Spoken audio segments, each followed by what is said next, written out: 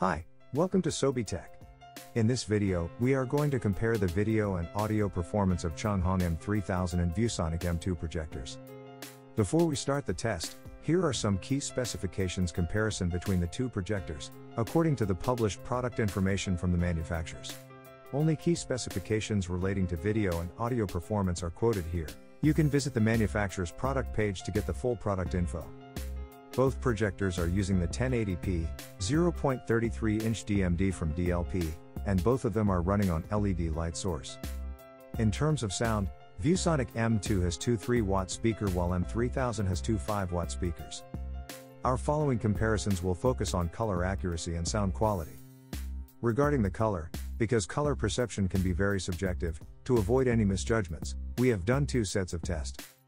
First, we are using a light meter and calibration software to measure the gamut and color error value of both projectors, all under their default standard image mode, without making any adjustments, to check the out-of-the-box performance of both projectors in terms of color. Here are the test report from the calibration software. According to the reports, in terms of color gamut coverage, M3000 covers 121.8% of BT709 gamut, while M2 covers 120.3%. The color gamut coverage for both projector is very close, while M3000's coverage is slightly higher. The higher the color gamut coverage, the more colors will be displayed. The delta E reading on the report is a key measurement used to indicate how much a color deviates from an accepted standard.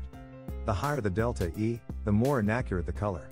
From our test, we can see M3000's delta E reading is 4.39 on average, while M2's delta E reading is 9.75. This figure means M3000's out-of-the-box color is more accurate than the M2 under default settings.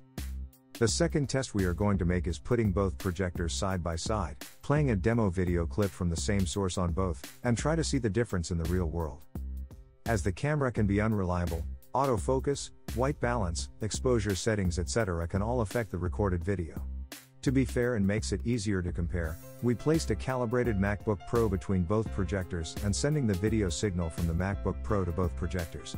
By doing so, we can use the MacBook Pro screen as a benchmark and see which projector can deliver a closer color as the MacBook Pro screen. The closer color the projector can deliver, the higher color accuracy it is representing. During the test, we will turn off the speaker of one projector while another projector's speaker is on, so you can compare the sound performance of their speakers. Now, it is time to play the demo video clip.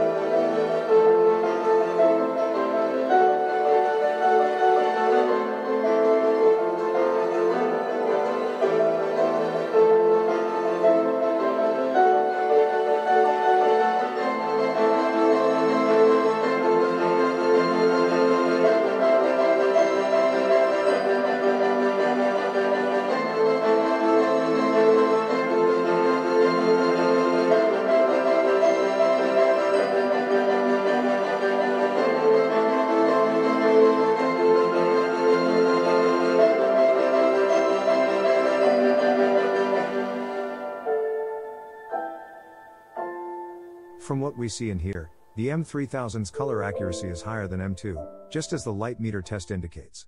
In terms of sound performance, M3000 speaker is obviously richer and louder. Here are some key frames from the demo video to highlight both projectors' color performance difference.